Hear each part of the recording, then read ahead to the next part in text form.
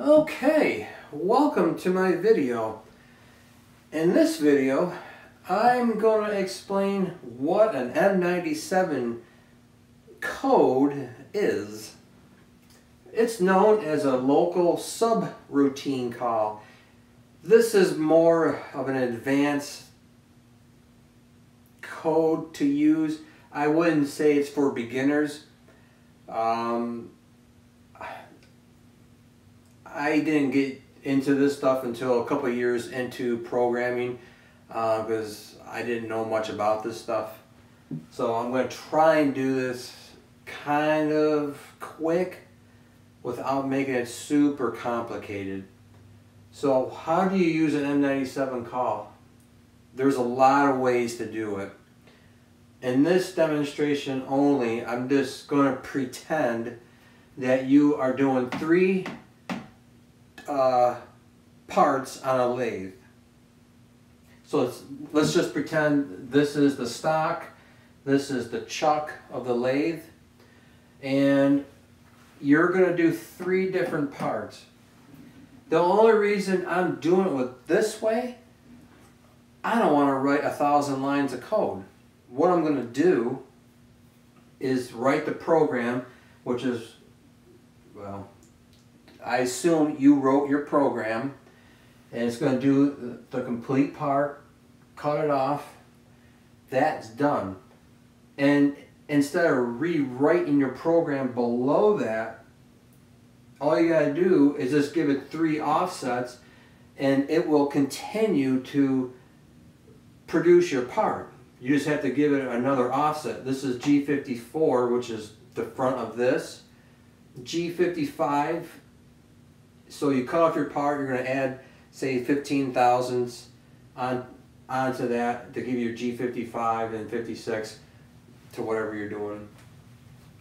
So how did I use an M97 code in this? Okay, hopefully this won't hurt too much. Let's just pretend you got your machine defaults up here, and I explained that in previous videos. And we're going to call up the M97 code. So I have to tell it I want it to jump down to this program. I forgot to write that in. Okay. You have to give your M97 a p-value, and that tells it what line you want that to jump to.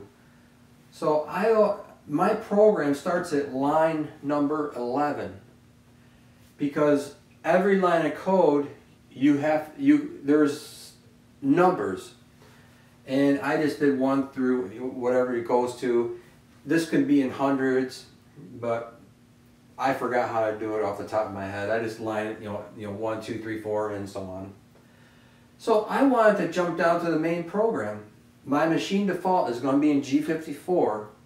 So I'm going to tell it to jump to line 11, which is an M97 P11. It's going to jump down to that program and then do everything you wrote, and all your facing, turning, drilling, whatever you're doing, and then it cuts off.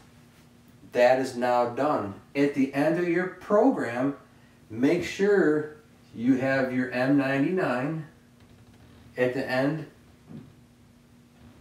of the program, and that tells it to loop back up to here, because you're going to need that. If you put an M3 at the end of the program, it's just, it won't continue.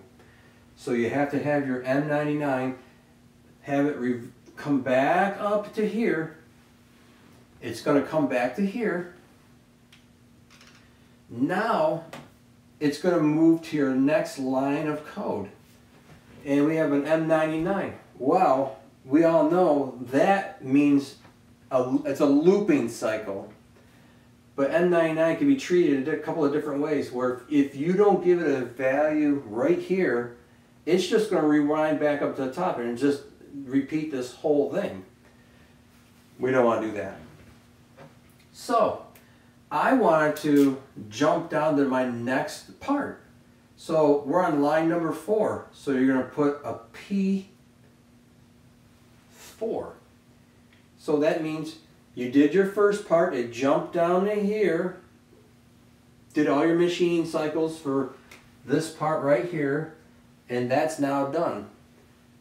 We take the M99 at the end of the program, it's going to loop back up, and then it's going to tell it to continue down to here, and my M99 call is telling me to continue at line 4, because that's how M99 can work that way too. It just tells it I want to jump down to this line now. So now we activate G55, which is part number 2. So in offsets, you come up with whatever value you need and enter that in offsets. And then from there on out, it's going to continue on. It's going to be, so that line's done now. It's going to continue on here. Just make sure in all your programs you don't have, or I should say, in any of the program below, you don't have any offsets like 54, 55, 56 on any of the lines. Just leave it open. I don't know how else to describe it. So now we're in G55 mode. Now it's going to jump down to my next M97 subroutine call. And we already know I want to jump back down to line 11. So P11. And that's going to be my second part. So this is part number 2. And it's going to come down to here. Do the whole program again. And then it's going to read the M99. It's going to loop back up.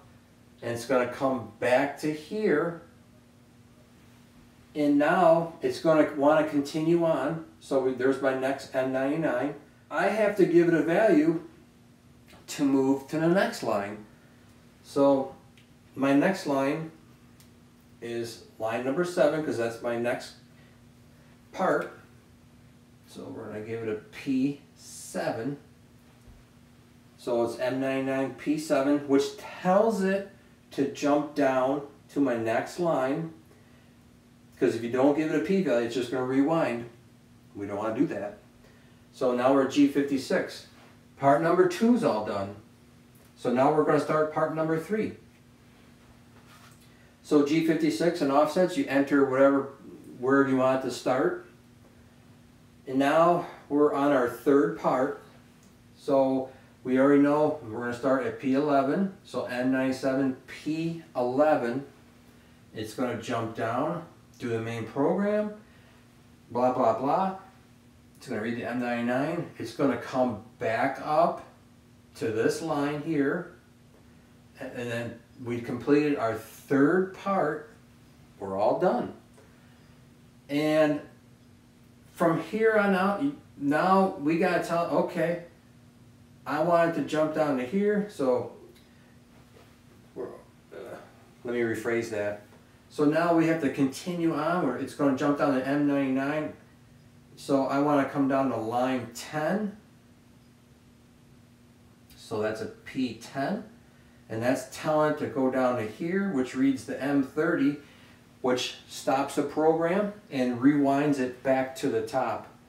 Now, you could put a tool move in here before your line 30, or I'm sorry, before the M30. You can put, hold on a sec.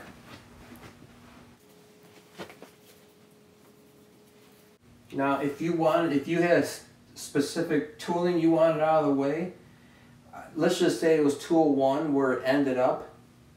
You're still in G56. Say you wanted to come down to line 10, and if you were on tool 1, offset 1, you can have it rapid, whatever, X, I'll just say 10 point, and then from there on out, whatever, just to get it away. And then you could have put your M30 right after that. And I'm trying not to make that confusing, but I think you get the point. It just, so in theory, what you just did is you made three pieces We'll just put the M30 back here. And without writing a whole bunch of code after code, it's just taking the program. You're just repeating sections over and over, and that's what M97 does. And there's other ways to use M97. That's just for this example. I'm going to probably do a couple other videos with other examples that I used to use, and hopefully that helps you out. I know it's kind of quick and it's not, you know, it's, I don't want to say it's sloppy, but it's just a kind of a general idea of what you could use it for. And that's it. So this would be your first part, this would be your second part, and this is your third part. And yeah, and just saving you time, because if you were like me, I had to manually write all this stuff. We didn't have the software, so I had to manually write it, so I had to figure out ways to do it quick. And that's that. All right, I appreciate you sticking around and listening to me ramble on. Hopefully this helps, and I'll have another video coming out with more examples. Okay, take care. We'll see you again.